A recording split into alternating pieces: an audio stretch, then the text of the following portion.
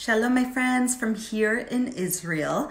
I just landed yesterday. I was in America, and I was at actually an event celebrating the brave Israeli soldiers, and I landed here in Israel today there were over 150 rockets launched at Israel. So I wanted to explain to you a little bit about what's going on. Now, the rockets are being launched from the Gaza Strip. Officially, the organization, the government that's in charge in the Gaza Strip is an organization, a terror group called Hamas. But there's another group called Islamic Jihad, and they are also a terror group. Now, Islamic Jihad, for the past year, has been launching rockets at Israel even when Hamas tells them not to. They are set on one thing, and that is destroying Israel, just like Hamas. But while Israel has been able to negotiate with Hamas for some quiet, Islamic Jihad has just been launching rockets into Israel, even during times of quiet, has been planning terror attacks. And who do you think is funding Islamic Jihad and Hamas? Iran.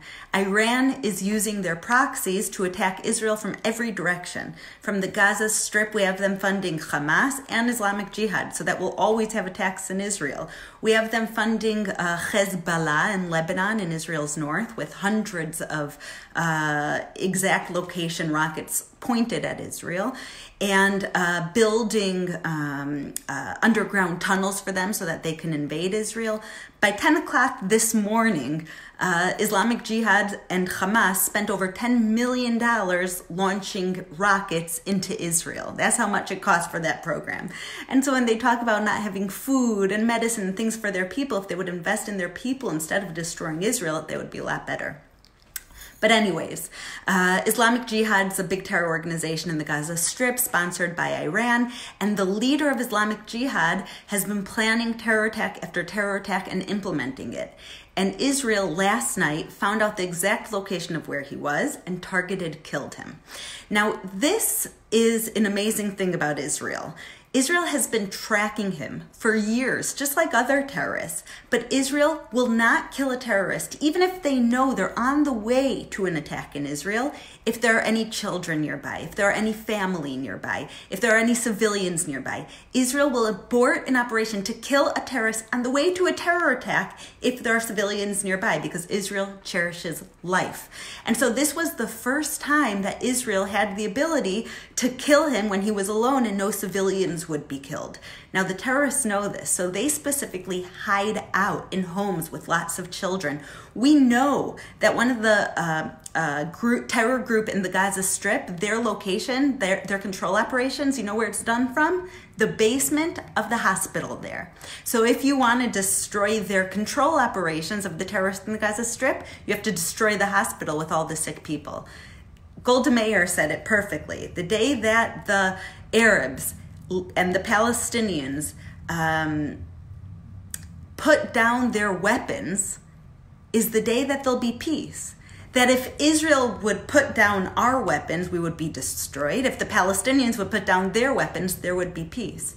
And so last night, when there was no one around and no civilians and no family, Israel killed the top terror leader of Islamic Jihad, who has done hundreds of terror attacks on Israel. Now, what happens in response? What's happened in response is that Islamic Jihad and Hamas and all the terror organizations in the Gaza Strip have come together to launch attacks at Israel. We've had over 150 rockets launched at Israel. Tel Aviv, Israel's metropolitan city, filled with rockets being launched at it.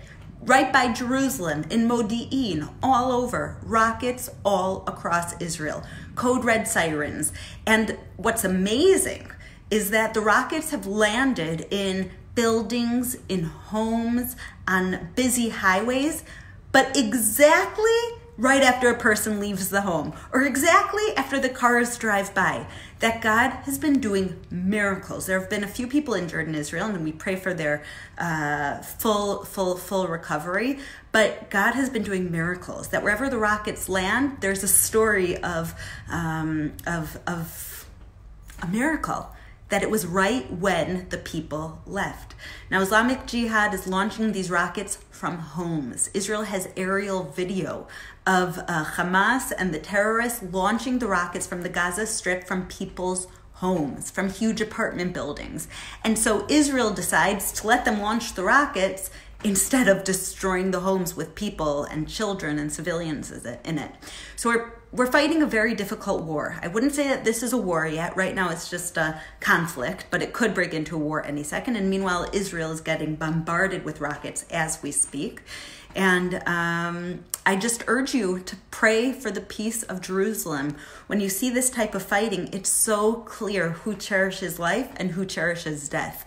Who's the light and who's the darkness? Israel is moving all of its people into bomb shelters, canceling school and work so that the children could be home and be safe, moving babies into protected areas in the hospital, while Hamas, Islamic Jihad, and the terrorists are actually using homes filled with civilians and children to launch their attacks, using children as shields, human shields, that you see very clearly here. Who's the righteous one who are fighting a holy war and who's not? Israel targeted a terrorist who was on his way planning terrorist attack. The terrorists, are responding by shooting rockets into kindergartens, into schools, into factories, into homes. It's not equivalent. And so I just continue to pray and invite you to pray with me that Israel will have divine power to wipe out the terrorists without hurting any civilians, that the rockets will be led by God to land in open areas and not cause any more pain, and that the people and the children of Israel should not have to sustain any more trauma. It's been a very difficult day, and we're just praying for peace. So join me in praying for peace. Join me in staying up to date on the news about Israel. We have so many people here who are joining our page, pro-Israel pages, just blasting it with the Palestinian flag and saying things about Gaza. We need the voice of pro-Israel people lifting up the voices and having your voice heard. Last thing, just so you have a context of what the Gaza Strip is. Gaza is in southern Israel, and it's always been a hotbed for terrorists. And so in 2005, Israel gave the Gaza Strip to the Palestinians. They said the world always says that the Palestinians are having terror and doing terror against Israel because they're being controlled or they're being oppressed. Okay, we'll give the Gaza Strip to the Palestinian people. We'll let them have free elections, and let's see what happens. Israel invested in setting up greenhouses, businesses, everything in the Gaza Strip so that the people would be successful in establishing a real country. And what happened? Hamas terrorists took over as the government, invested all the money in tunnels and weapons, became a proxy of Iran, and has been terrorizing Israel since then.